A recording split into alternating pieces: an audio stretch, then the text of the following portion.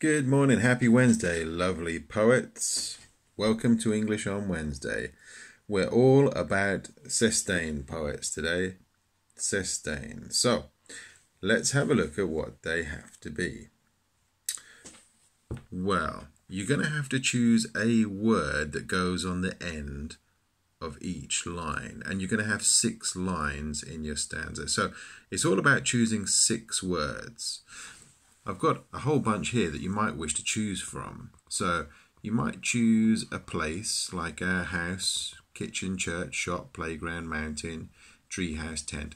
A place is a really useful thing to have in it. A person, and I don't mean the name of a person, but a brother or aunt or son or daughter or mum. A person in it's quite good. One older and one younger.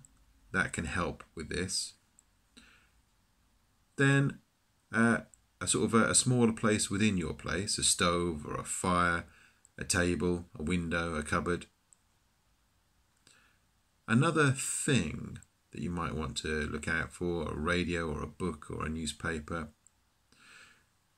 And finally, something that people do, or comes out of people, tears, blood, laughter, giggles, screams, things which come out of them. So we might need those. How are we going to use those? Well, a sestain poem has 6 words that you've chosen. I've chosen mine here. Kitchen, mum, child, window, and radio, and laugh. And I put them in that order, exactly. There's a reason I put them in that order, because they come on the end of the lines in my first verse. Let me show you that first verse and it'll make more sense to you.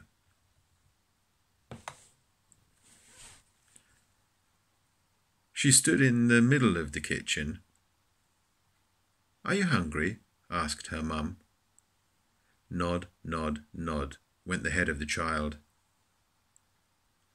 They both spotted a robin outside of the window. A silly song sang out on the radio. They both began to laugh.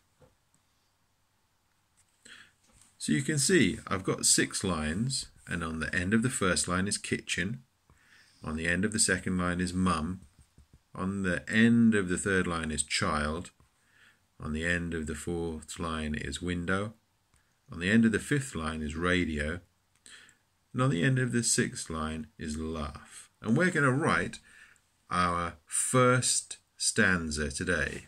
A verse or a stanza is a little chunk like this, and in this case it's got 6 lines in it. That's what we're going to write. But it's really important to think ahead and choose what those final words are, because they're going to crop up and repeat as we go through. In fact, you'll see them in every verse, because there's going to be 6 verses or 6 stanzas. So the second verse goes like this. The room filled with that laughter, their giggles filled every corner of the kitchen. But then the news began on the radio and caught the attention of the mum. Sun filtering in through the window warmed the smiling face of the child. An idea popped into the head of the child and stopped her laugh. It was a cat she now saw through the window. A cat stalking a robin outside the kitchen. She wanted to warn her mum, but she was lost in the news on the radio. The girl only enjoyed songs on the radio. News is boring to a child. But she saw tears in the eyes of her mum. How could she again make her laugh? The cat prowled closer to the kitchen, and she watched without breathing through the window. Climbing onto a chair, she banged her knuckles on the window, even louder than the radio. The cat froze, looking at the kitchen, glaring at the child, who began again to laugh. The robin flew away. It escaped, Mum. Mum? She pointed out the window. But like the robin, something else had flown. Her laugh. It was terrible news on the radio. She couldn't understand it all. She was only a child. But she could tell from her mother's face there in the kitchen. So, you see the words repeating at the end of each line. And not only do they repeat at the end of each line, they must repeat in a very specific pattern. So, in verse 1, we've got kitchen, mum, child, window, radio, and laugh. And I chose those out of my bank of words up here.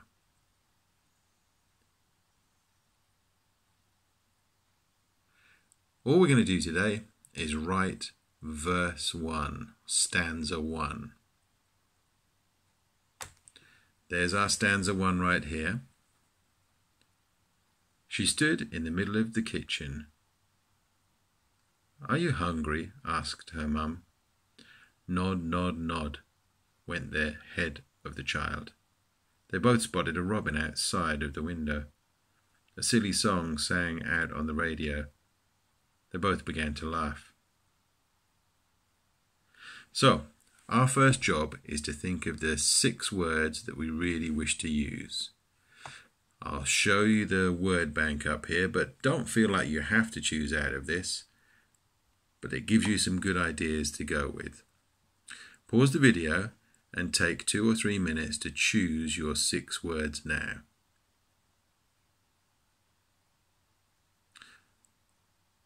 Welcome back. Well done. I hope you've chosen your 6 words. Okay.